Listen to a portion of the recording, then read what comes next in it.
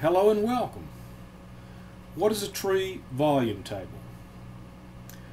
A tree's actual diameter and height is important to determine merchantable or sellable volume when the trees are sold for pulp, which is paper, lumber, and hundreds of other volume determinations. The volumes are calculated from the diameter and the height of that particular tree cylinder, the tree size. These volumes are then grouped into tables called volume tables. They're based on tree species, on form class, and on the product type.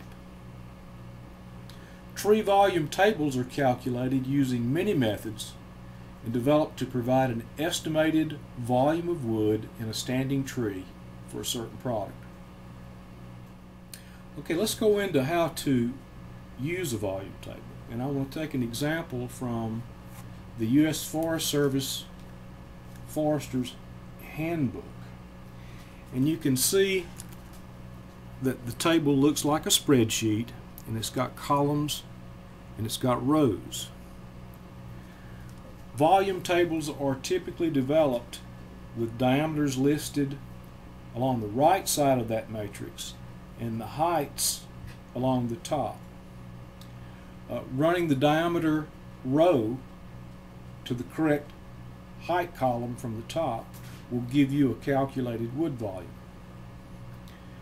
Many of these tables exist also in wood inventory computer software that are developed for many different products.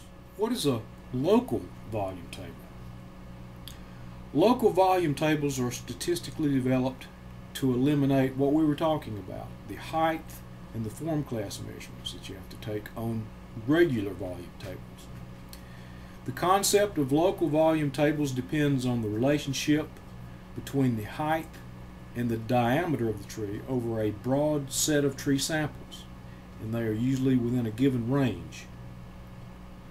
The diameter alone then determines the volume and increases your speed of volume calculation.